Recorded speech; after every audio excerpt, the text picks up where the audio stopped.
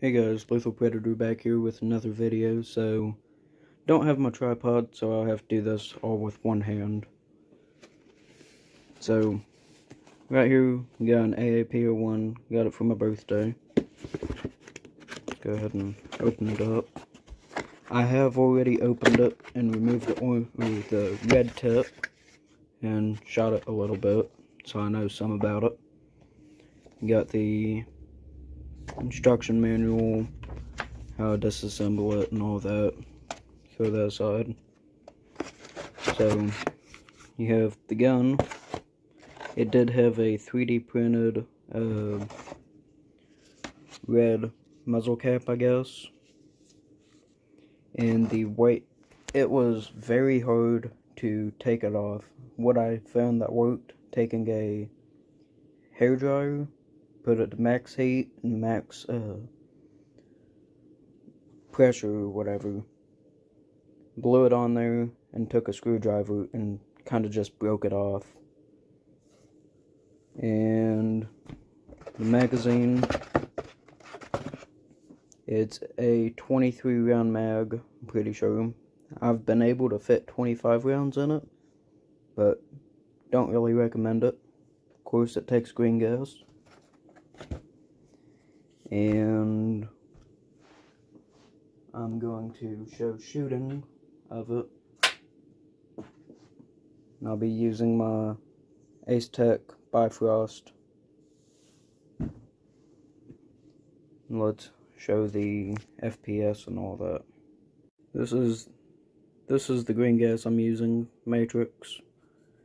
And to fill it up, you have to put the nozzle straight into there and make sure this is flipped upside down. I had trouble filling it up. Just gotta learn the right way to put it in. And I'm going to be using 0.25 gram BBs. So, got it on semi-auto,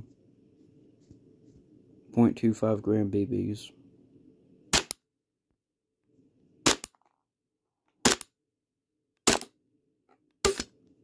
And I guess I didn't fill the mag up with gas enough. Okay, should be better.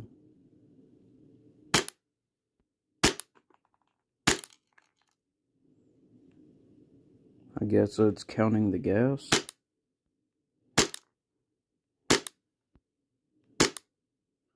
Okay. I know that is not accurate. I guess the BBs are going in and then rolling out. But in reality, it's getting about 300 to 320 FPS. And its rate of fire is about 23 rounds per second. And I'll show the full auto right now. And here's the full auto. And yes, it does run out of gas very fast. I still haven't mastered filling up the mags yet with gas. It may just be the can, because I've been noticing gas has been coming out through right here instead of up here as well. So it may just be the cans. Not sure, but I'll try and figure it out. Anyone knows what could be causing that issue, make sure to comment down below in the description. And I will show the nighttime footage of the Bifrost Tracer with it. Also, before I do the nighttime shooting of it with the Bifrost, I do want to point out, with mine, let me disassemble it real quick. Okay. You don't have to disassemble it to get to the hop up, but I've got fat fingers and it's hard to reach. So I needed to adjust the hop up. You basically get in here and push towards the barrel and roll it.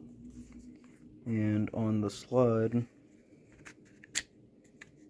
you can kind of see it down in there. You roll it down so it would be counterclockwise. And also noticed I had to put some silicone oil in there on top just a little bit and let it cycle better, because it was getting stuck at about this position sometimes, or like that. But after you lube it and cycle it a few times, it runs perfectly fine. And also, disassemble it. There's this little button on the back. You just have to press it in really hard. Sometimes you gotta use 2 thumbs or 2 hands. Press it in, and it kind of rotates like that. Pop it up and just pull to separate it. And that's all you do, disassemble it. And full auto, you just pull the slide or bolt back, and right there, little tiny switch. Over on the right is auto, left is semi. So, that's that. Semi-automatic.